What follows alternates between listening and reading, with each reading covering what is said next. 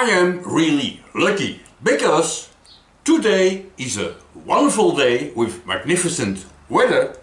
The neighbors on this side, they don't have a garden party, and the neighbors on that side, they don't drive around with mowers. And the most important maybe is that the rooster keeps quiet, which means that everything goes well. So let's make something. For example, these two pointers. That of course will indicate here on the dial how much just. And according to these very well made plans, link in description, this one has a thickness of 2 millimeters and the other one has a thickness of 3 millimeters. That of course I don't have. But I have this 2.5 millimeter hard steel that I tried to use for the bracket, and that of course failed, but whatever.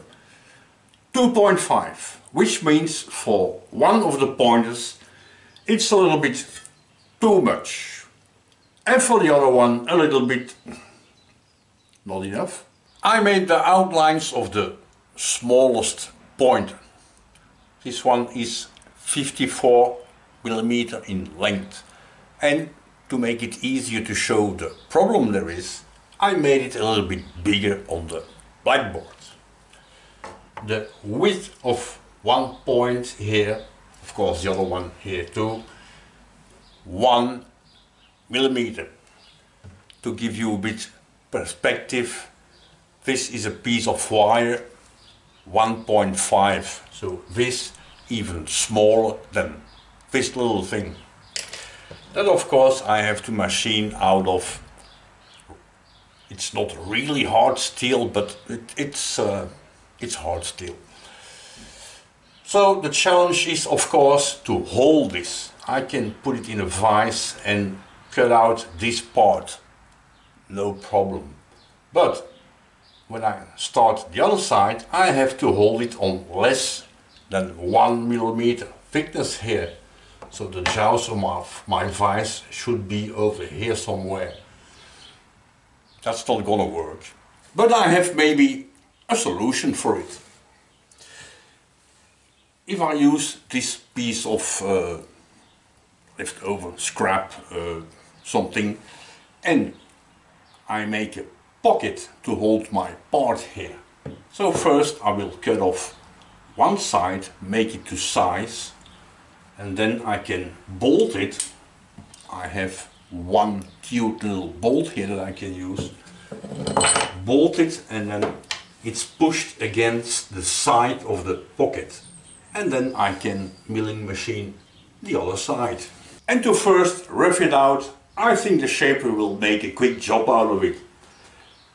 The thing is a little bit too small to do it on the belt sander. The belt sander will be even faster. But I don't really know how to hold it, and this thing is gonna be really hot. So, shaper.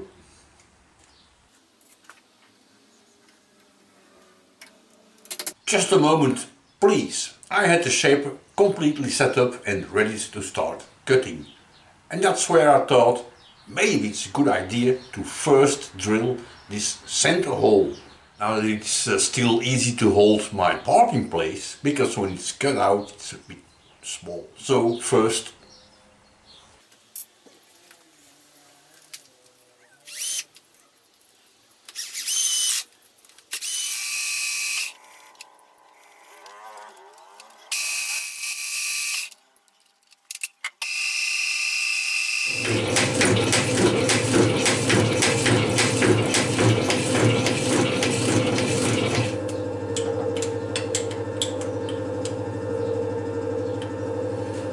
was a good idea to first drill that hole. Good idea.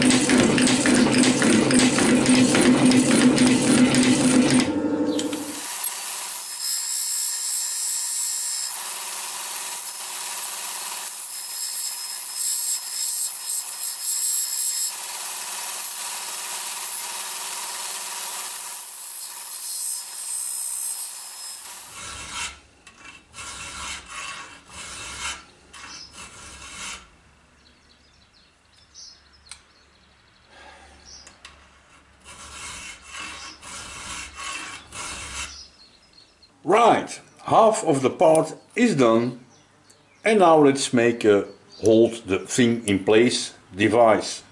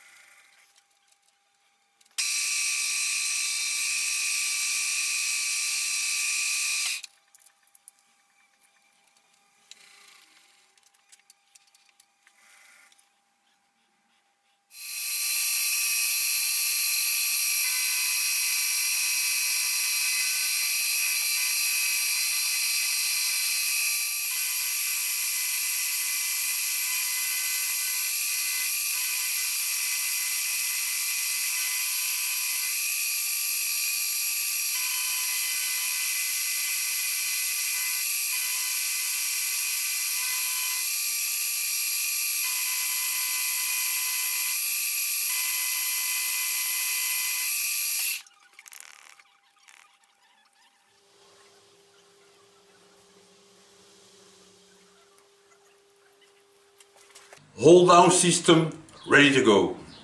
So now let's see if it holds.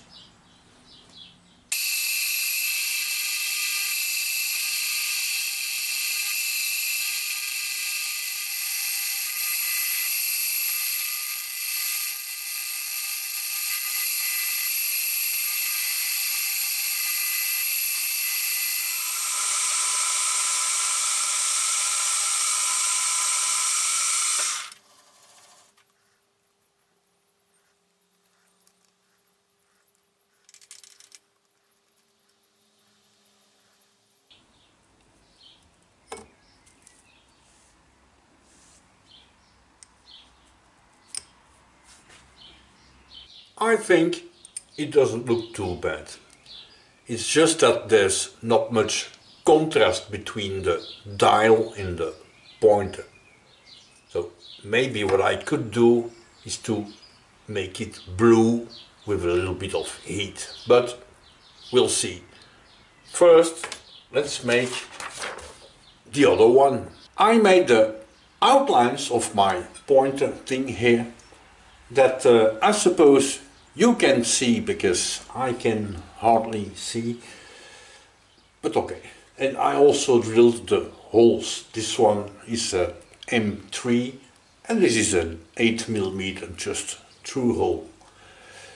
And I suppose now you expect me to invent some fantastic hold down idea to cut out this part. But I think I have an easy solution.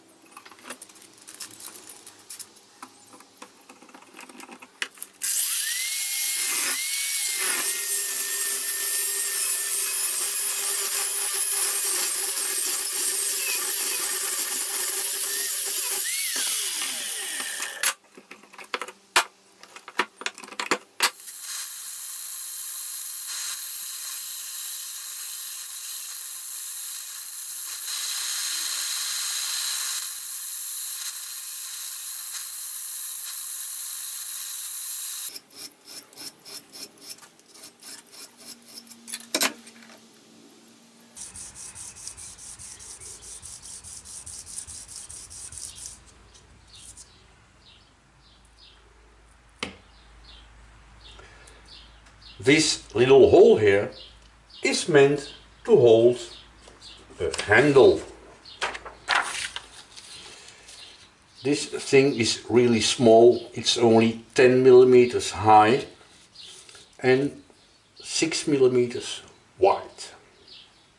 Let's make one. This little bar is exactly 6mm, so that's what I need.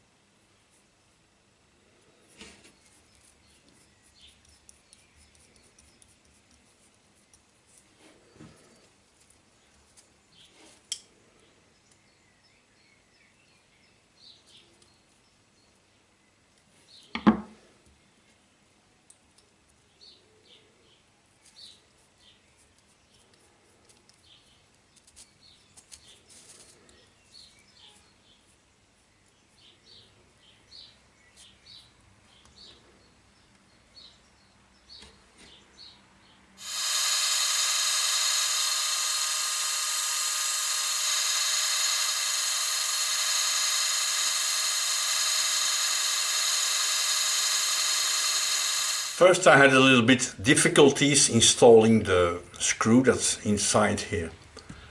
And then I figured out why. I forgot to thread the... but after tapping the thread, as you can see now, it works. And combined with the dial, something like this. Again, there is not much contrast, but we will figure something out.